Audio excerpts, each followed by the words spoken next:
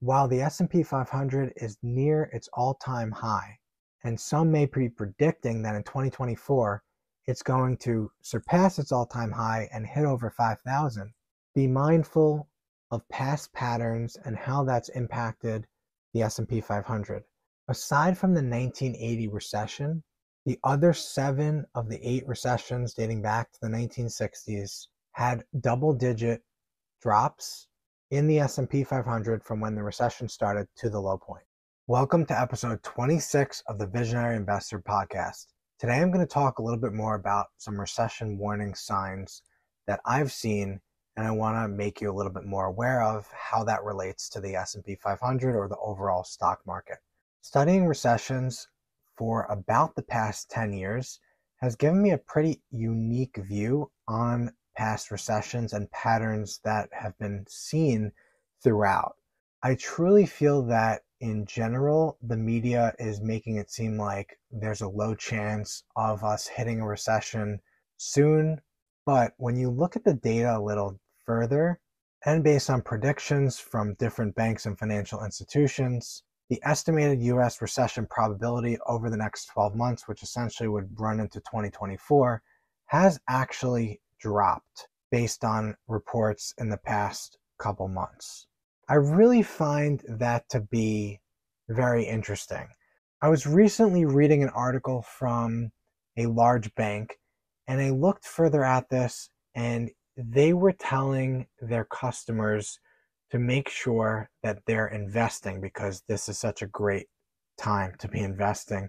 And I'm not quoting them exactly, but I find it so fascinating because when you look at the numbers and you take a broader view at what's going on, things don't look so great. I don't actually love predicting a recession because at the end of the day, I'm not trying to put that energy out there, but inevitably recessions happen, they're resets. And when we look at the numbers a little further, we do see that there are some signs of stress. The Fed funds effective rate is sitting at about 5.33%. When we look at the Fed funds effective rate from 1962 through September of 2023, without recessions or the time period where the 10-year Treasury minus the 3-month T-bill first became negative, so we're not looking at as stressed environments, the average was only 3.86. We're currently at 5.33%. When we look at some other indicators like real personal income, we see that from 1962 through September of 2023, again, averaging out, we're well below the average. Industrial production, similar.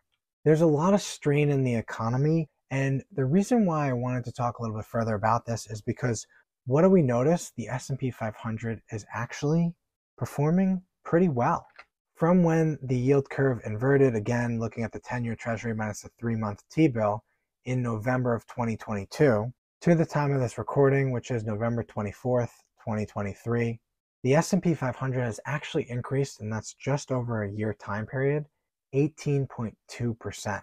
So it went from 3,856 to 4,559 in about 1 year. And if we look at the S&P 500 over the past month alone, it's been up almost 11%.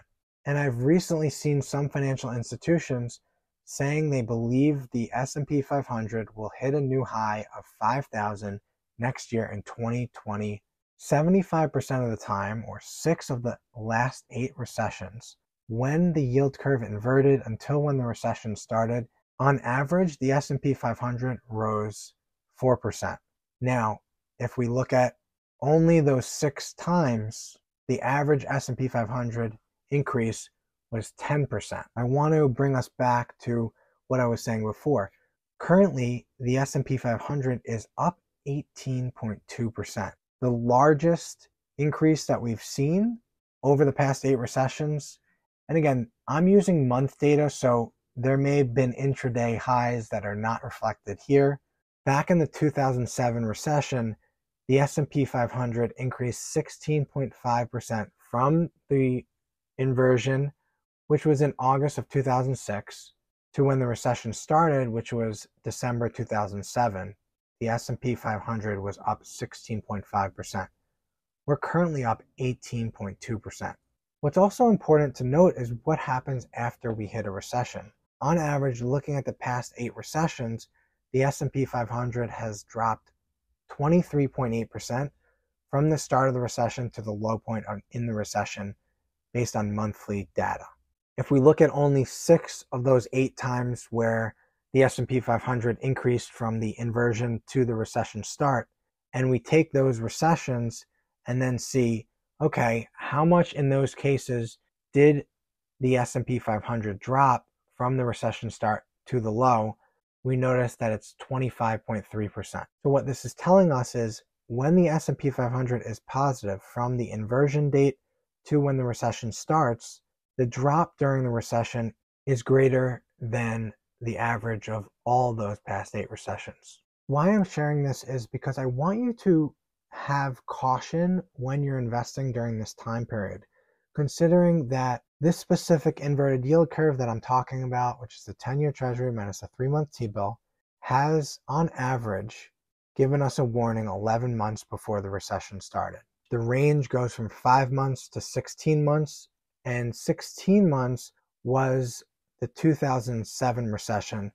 The warning date was August of 2006. The recession started again in December of 2007, 16 months later.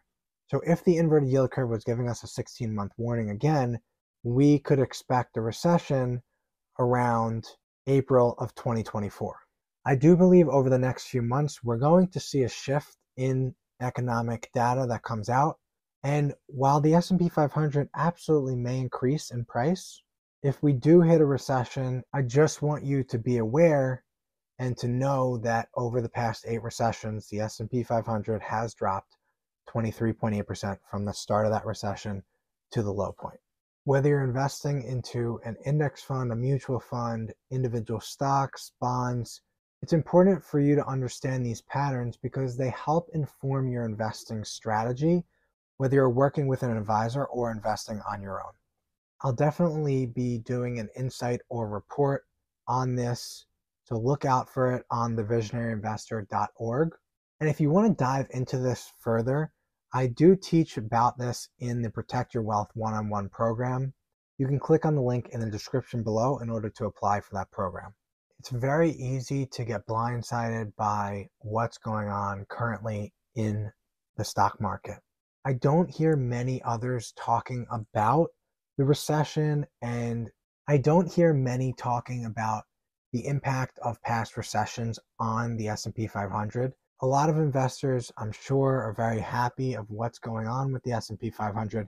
I just really don't want you to look back in a couple months or a year from now and say, I wish I had more information. I wish I knew what was coming. I wish I knew about the inevitability of recessions. Aside from the 1980 recession, the other 7 of the 8 recessions dating back to the 1960s had double-digit drops in the S&P 500 from when the recession started to the low point. The greatest drop, which we've seen, happened with the 2007 recession, where the S&P 500 on a monthly basis started at, in December of 2007, 1,481, and by March of 2009 was at 735, which was a drop of 50.4%.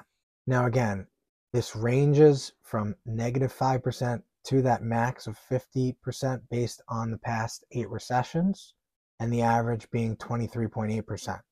By having the knowledge and understanding these patterns of past recessions, it allows you to better predict where you think the stock market is going. And when you have a better understanding of how close we are to a recession, or when we're even in a recession, you can understand when there's drops of 5%, 10%, 15, 20% or more, how this is related to a macroeconomic environment, and take a look further at your individual stocks or your investments to understand and predict where they'll be in the long run. If you couple this with information I shared in episode 25, you'll really have a good understanding of macro and microeconomics, stock market recessions, and value investing using fundamental analysis. This is the information you really need to know in order to protect your wealth and create that very strong portfolio that allows you to master the markets, whether it's a bull or bear. So going back to what I said in the beginning, when I was reading about a bank telling their customers to invest, I thought a little further about it and I said, how come they're not explaining how close we are to a recession? Do they truly not believe we're that close to a recession? Or could it be in a company's best interest for you to continue to invest, regardless of whether we're going to hit a recession tomorrow or 1 year or 5 years from now? Because invested capital leads to higher number of assets under management, higher fees for that company or institution. I challenge you to look at things from a broad perspective and then narrow in and focus on what you're trying to accomplish, because I do strongly believe we're much closer to a recession than most are telling you. And I'm here to show you the numbers behind it and help you analyze the patterns of what has gone on in the past. Because of course the past doesn't guarantee anything for the future, but it allows us to understand what has happened and what could happen again. On top of that, when we see similar patterns in the past happen again throughout history, these patterns can be used to predict what may happen during this next recession. So I want to wrap this up with saying, while the S&P 500 is near its all-time high, and some may be predicting that in 2024 it's going to surpass its all-time high and hit over 5,000, be mindful of past patterns and how that's impacted the S&P 500.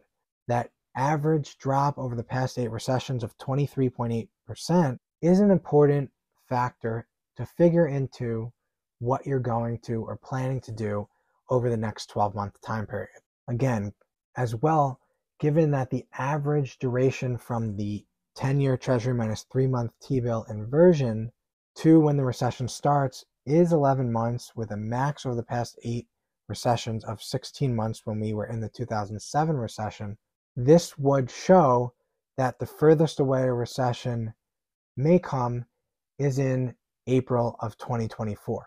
Now, of course, this time the numbers could look different. Given that we're getting very close to that upper limit, it's really important for you to take a closer look at the economy, at key economic indicators.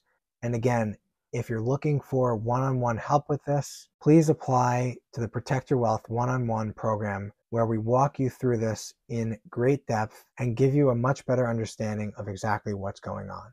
I want all of you to be able to make predictions of where you think the market is going in the next 3 months, 6 months, 12 months, 2 years, 5 years, etc. Because by doing this, you'll be able to really look past most of the news that we hear and see and make your own predictions that can align best with your individual and unique goals. Thank you so much for listening. Please make sure to like, rate, and subscribe to the podcast, and continue listening everywhere you get your podcasts. Have a great day.